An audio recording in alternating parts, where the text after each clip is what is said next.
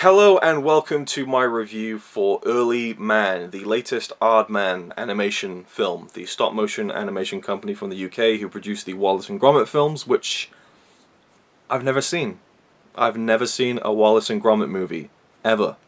And I'm British, I know, I don't know what it is, I just never caught them, the shorts, the features, nothing. What can I say? The only Aardman films I'd seen were Chicken Run and Shaun the Sheep the movie. Now, Shaun the Sheep the movie, I would never have watched in a million years until I heard someone say that it was amazing. I thought, really? Maybe they just really liked Shaun the Sheep. Then someone else said it was excellent. Someone else said it was fantastic. I thought, what's this the fuss about Shaun the Sheep the movie? So we watched it.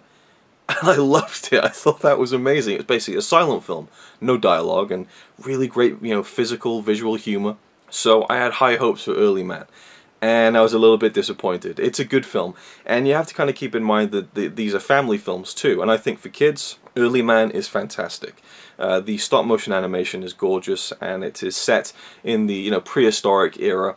We follow Early Man as they enter into a football match. It's very British in that sense. We have an opening prologue that shows the dinosaurs and so on.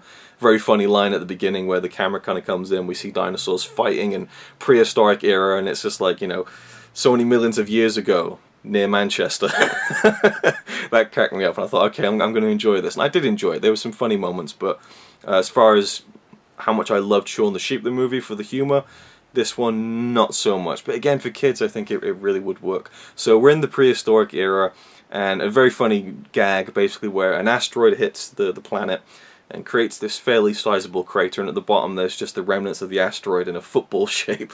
So these cavemen go down and they're kind of picking up the ball and say, oh, hot potato, and then they end up kicking it. So they start kicking it around and they invent football. We flash forward a few ages where we're still kind of in the prehistoric, the Bronze Age, and we have a group of cavemen living in the crater where the asteroid hit. And a forest, a lush forest has grown in the crater. I really like that location, just this crater with this whole settlement inside it. And again, the stop motion, I love the discipline that surely must go into films like this, where it's just so time consuming but magical to watch in motion. In particular at the beginning we get this kind of slow kind of pan through the forest where the cavemen live, and it just looks stunning.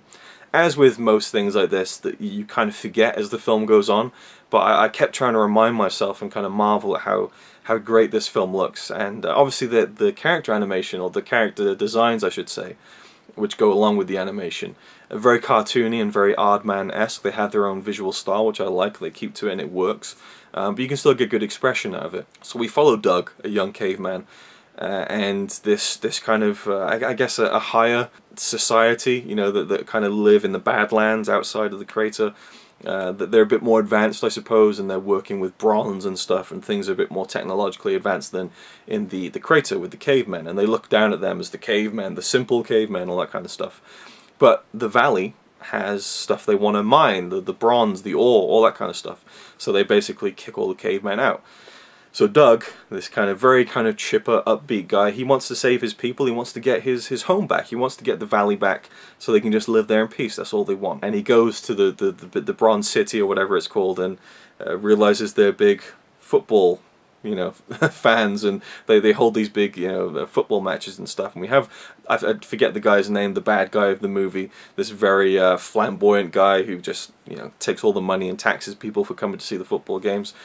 And so Doug realizes they do these football matches and stuff, and he challenges them to a football game. My cavemen versus your best team. I think they're called Real Bronzio. And there's some funny kind of football-related gags, like Early Man United, which I think maybe football fans would enjoy more than perhaps me. I'm not really a football guy at all. But I don't think that really plays into it too much. I was able to enjoy it beyond that. I didn't need to be a football guy.